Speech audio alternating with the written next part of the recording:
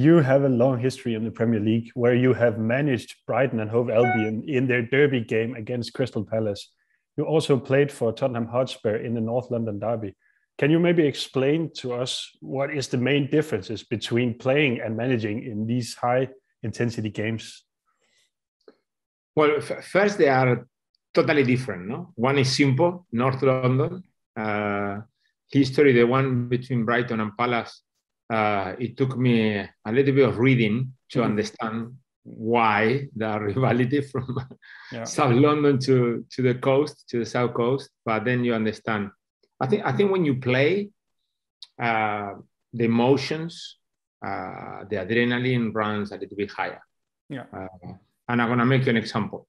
I'm going to try to explain to you maybe the same kind of results. I drew one game at Palace with Brighton. And you live like, okay, we had the chance to win, but we were there. So your feelings are really stern at what's happening during the game. On the other hand, I was lucky to score an equalized goal in the 92nd minute in a game at White Hart Lane, 1-1. And I promise you, this is proper true. 2 hours later, maybe I was in the M25 driving home. And I was still feeling the reaction of the fans for the goal.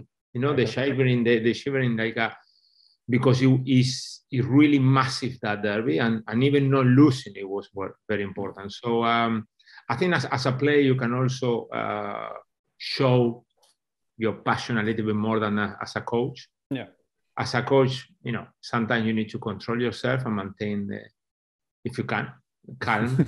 but definitely the best games to play. Derbies are the best. Finals, semi-finals, and derbies, for sure. If we look at one of your other former teams, Chelsea, as a Chelsea legend, do you believe that your old side is still in the title race this season with how well other teams are playing? Oh, this is a very good question, because end of November, my answer would be simple as this. Yes, I do. Bam. Now, difficult. I think the next game at Man City will define that. Okay. I think that Man City was better than Chelsea at Stamford Bridge. I remember the game. They controlled it completely. But Chelsea recovered after that result.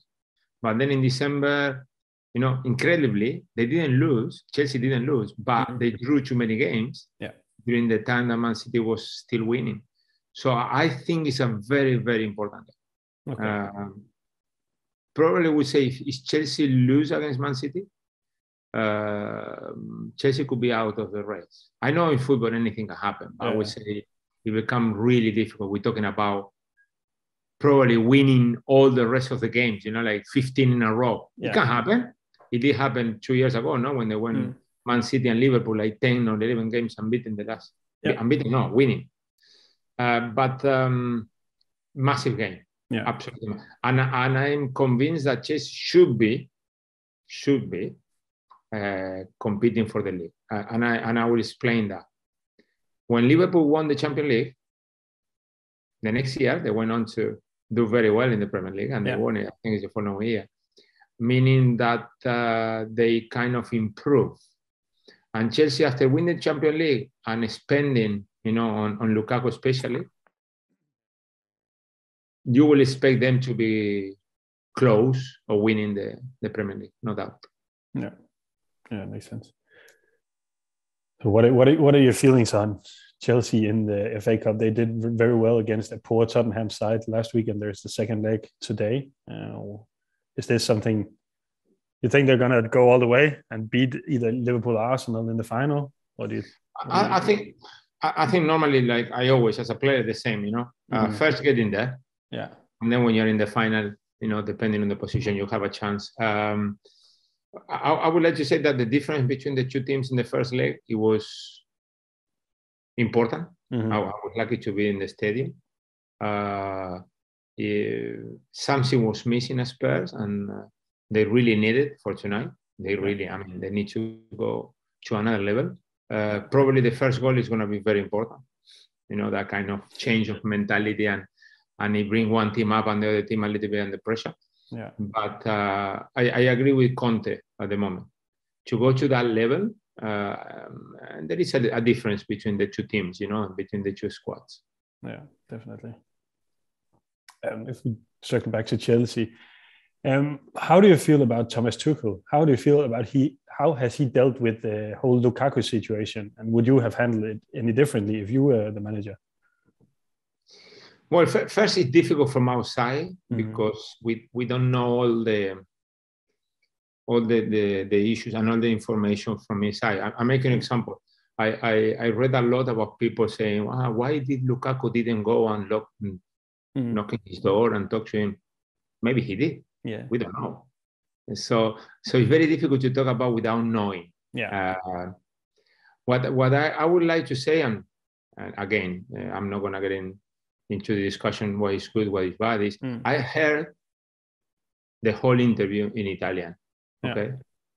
Yeah. Lukaku was trying very hard, speaking in another language, an Italian, to be very nice to Inter Milan fans. He was trying to explain himself why he didn't say bye when he left. He was trying to explain why he was so close to them. He was trying to gain back that relationship that he had. And he tried so hard that he went over the top. When they say, because of this, and because of that, and because of this, and he was probably having the feeling, not enough. And another one, and he finished saying, I miss you, I want to go back. Blah, blah, blah. It was all because he was trying to be very, very nice to them. Yeah. So you need to put yourself in that situation. I think it was more clever and more important how they hold the interview to the moment that they put it out. That was very clever from the Italians because it made really noise. And then it depends on your character and your relation with the players. We are all different. Yeah, definitely. And I think that I heard so many things. Like it's gonna be deal indoors and inside the club, and then everything was out, and everybody knew when it was a meeting, and everybody knew after the meeting what happened. And so I would say it was a big problem one day, and after the Liverpool game 2 days later, it was like it was nothing. Yeah, which it was needed. It was needed, especially when you pay 89 million for a player. You need to keep in house. But my information for the fans is they don't imagine how many things that happen every week inside the club. You don't imagine. No. It's incredible. It's amazing. We managers, we're dealing with so many things. If everything come out like this, it would be a nightmare. We will be out of the job after 2 weeks. But this one went a little bit too much, too far. Yeah. All right. Another Chelsea player currently getting a lot of attention is Antonio Rudiger. He's going to be out of a contract in the summer, and the clubs are circling around trying to get his signature. Do you think Chelsea should try to keep him, or maybe cash in already and sell him here in January, or what do you think? Well, in this kind of situations, I think I'm one of the few. I got a strong opinion. When you sign a contract between player and club for a quantity of years, that's the deal. Yeah.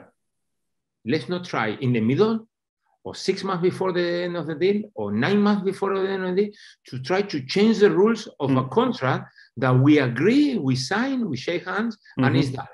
So I was a kind of player, and it happened to me twice in Zaragoza. I have 4-year contract, and I finished the contract. Yeah. And then I renew another 3 years. And then I finished my contract, and I came to Chelsea. Okay? Yeah. Meaning, I signed 4 years. I play for you 4 years to the last minute of the last day, and that's my relationship with you. And I would like the club to have the same way. The problem is, it's all about money. Yeah.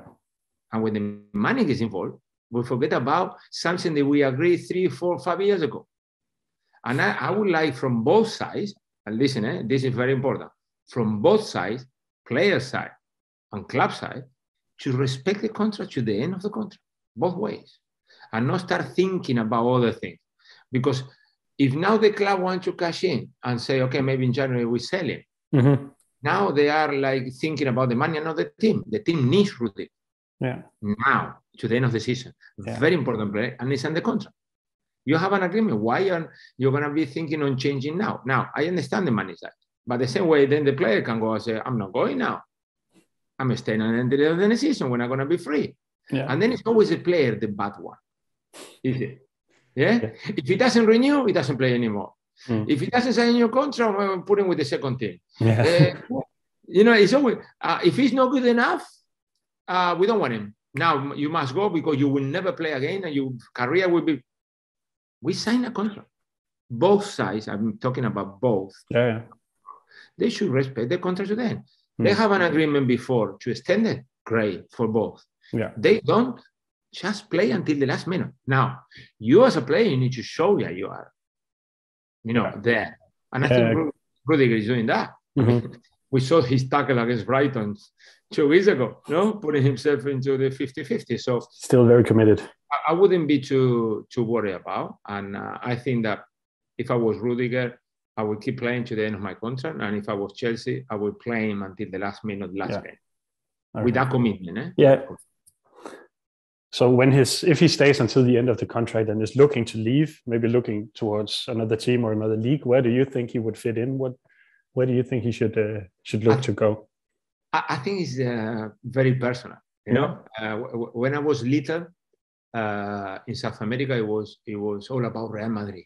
The best team in the world is Real Madrid. Then obviously we had a Barcelona of Guardiola that we got in love. So Barcelona, and then you go the English team. So I think it's very, very personal. But which is easy for him. What we say in Spanish, he's going to have plenty of girlfriends, he's going to be able to choose. So he's in a situation where he's going to have plenty of opportunities, and he will decide with his family what is best for him. Okay, so you don't think he's best fit for it, like English football, where it's a bit harder tackling and stuff like that? I think he had bad times and good times. Yeah. So that will influence his decision. He had a bad time under Frank Lampard, not playing, and a very good time under Tuchel. So why not stay? Yeah. Maybe we'll get to the end of the season and Chelsea is winning the league, and maybe you think I should stay here with this coach playing week in, week out with a big contract. Because remember that if you want to sign Rudiger in the middle of his contract, you will have to pay nowadays 40, 50 million. So if you take half of that and you put on top of the contract his goal, and you save half signing another player, and someone him. Okay, the age will get into play and what the manager wants. But sometimes I like when the player. Yeah, I really like because the character, the reaction, what he's gonna give you. So let's wait and see. Okay. Another guy playing at Chelsea is the American Christian Pulisic. In your opinion, how do you think he fits in at Chelsea?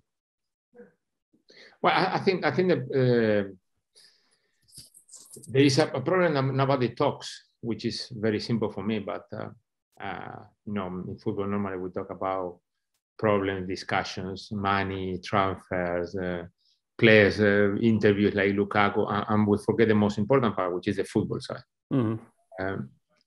Chelsea is playing a system where the wingers, they got a massive problem. Because the two play wide is two fullbacks or wingbacks. Yeah. So either the wingers, Hosodoi, Pulisic, Sajic, all these type of players, they adapt themselves to a wingback position, or they adapt themselves to play a little bit more infield as second striker. Meaning that you are not playing in your best position. Yeah. It's a problem. Yeah, it is. a problem for him. It's a problem for Hosodoi. For me, Hosodoi and Pulisic, they are wingers that they can get in diagonal, that they can deliver, they can go past 1v1, that they can get in the box as well. And we saw them this year playing a lot, wing back, or just inside, in a 3. That is not for everyone. No. Some people will adapt and get the best of them anyway, and some people will suffer and not give you, the best. Where do you want to see Pulisic most of the time? In the last 30 yards, 1v1. Yeah. Even against that game that I told you I was there at Brighton, he was playing wing back. So you see him going backwards a lot and defending in their own box. So it's a difference. But that happens when you have certain characteristics of players, and the best system for the coach or for the team is a different one to your abilities. And then you find yourself in a strange situation. So if you ask me, I would like to see Pulisic wide. Yeah. In a proper 4-3-3. And I'm not talking about this Chelsea, because this Chelsea system is different. But I think that way he will give you the best of it. Is there any clubs you can think of that plays that kind of system where he would fit into? Where would you like to see him? There is many. Yeah, there is many. And I think, he's still an important player, but I'm sure that depending on how long he's going to be, he's not going to be playing his best position. So that when the decisions you need to find out, or to keep improving in that. Who knows? Maybe in 3 months' time, I'm talking to you and saying, by the way, Pulisic, very good as a wing back. Yeah. Who knows? Yeah. All right.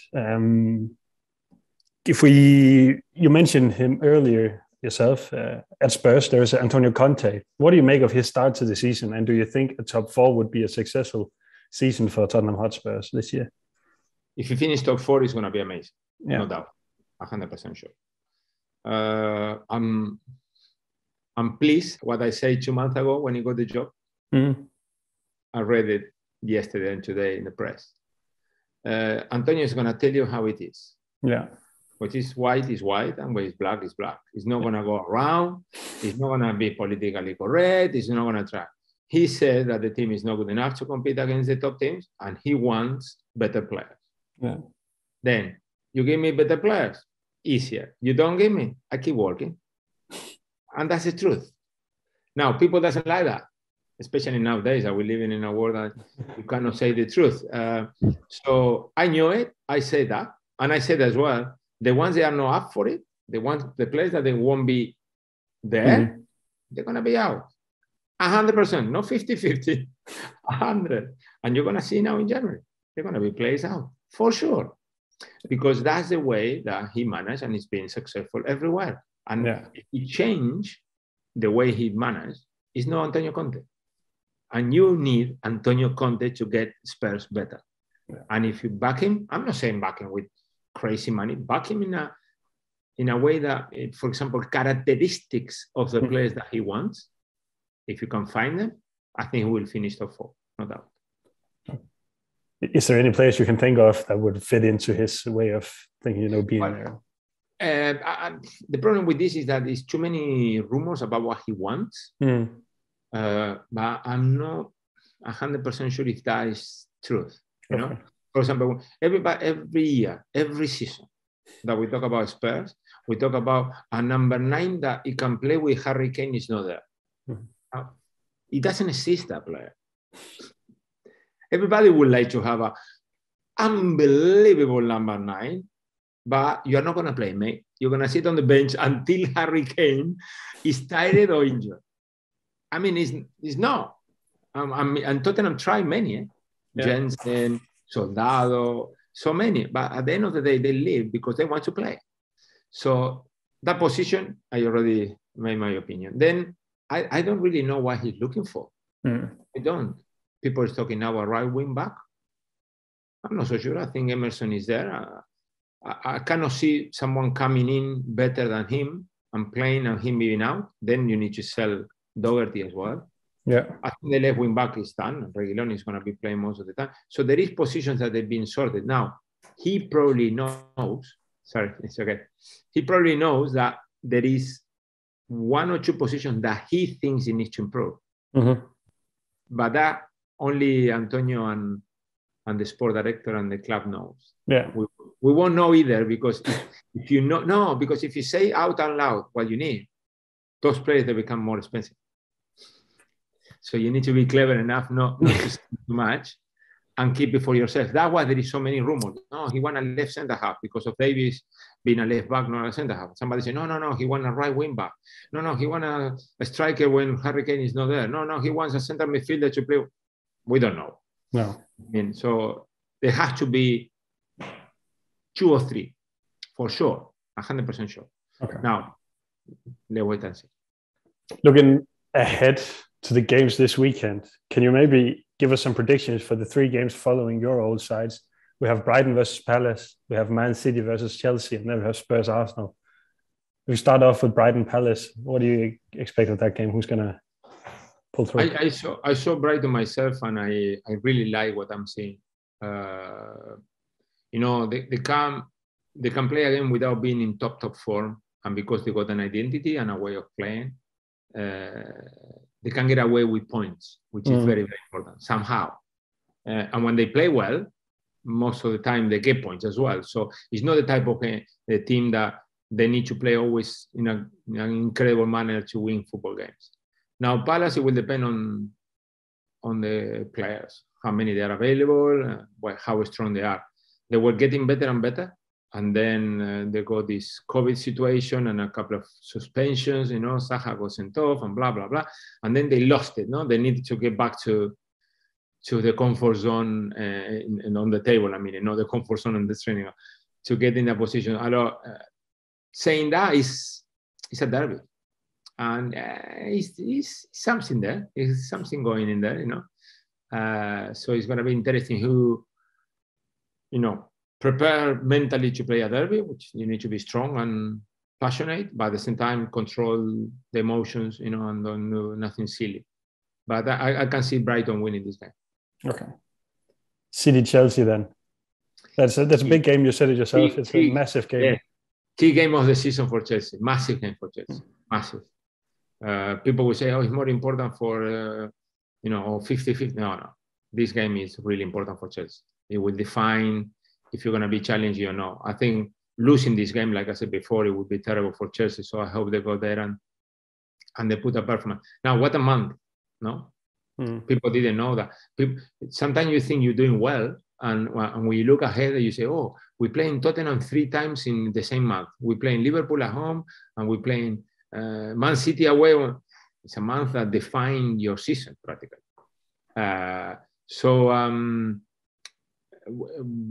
We need the best Chelsea to get something from this game. The best Chelsea. And I don't know. I hope that Tuchel finds something different. He did something different against Tottenham in the first leg. He played a different kind of system, and it worked very well. Maybe he finds a way to play against this incredible Manchester City. So, but very, very important game for Chelsea.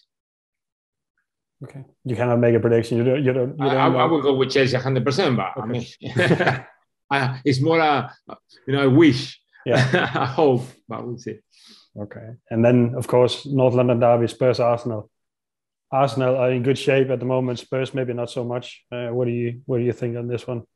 Yeah, I think Arsenal is been getting better, but I'm still thinking that they are a long way from the consistency that people, Arteta and the club, they would like to have. It's early doors. I think you can see. We are very dramatic. 2 months ago, 2 months and a half, Arsenal was not good enough. They were not strong enough. They were too weak. Too many problems. And now, they are magnificent. They're gonna get in the top 4. It's not one and the other. It's a process that Arteta is doing. He's doing it with young players. The main player is out. It's not there anymore. The captain, Aubameyang, and that's a big loss. And they need to find a way to replace him. That could be a key, situation now in January if they can find someone. But I'm still thinking that it's a difference between the two teams in terms of approach to the game, with the mentality as well of the manager. So I will go Spurs because I want Spurs to win this game. But I would say that it will depend on how which of the two teams impose the game. If it's going to be the Conte strong mentality, aggressive, or the control of Arteta and Arsenal. So it will depend on who is better on the day. Okay. Just the last bit here, Gus. So we talked a bit about it earlier, and it's something I think everybody's interested in knowing your opinion on, is where your old clubs need to strengthen in this January window, because Spurs, they need better players. Conte has said it, and you said yourself, right? And Chelsea may be looking to improve their team, and the same for Brighton. In what areas do you think those three teams need to improve in the January window? Brighton, I said it many times, and I know it's very difficult, but we kind of all are supporting a certain way Brighton. But we like to see this identity, this system, this coaching and player relationship with a top number 9. Yeah. Now, nothing to go against Mopay that this year scored plenty of goals. It's nothing against him. It's about really finding that play will take you to another level, and but it's difficult because of the way that the recruitment works, and obviously how expensive those players are.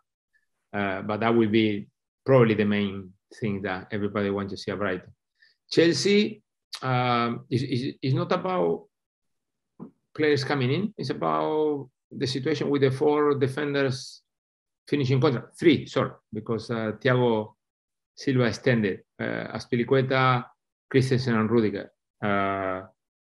It's very unusual, we can say.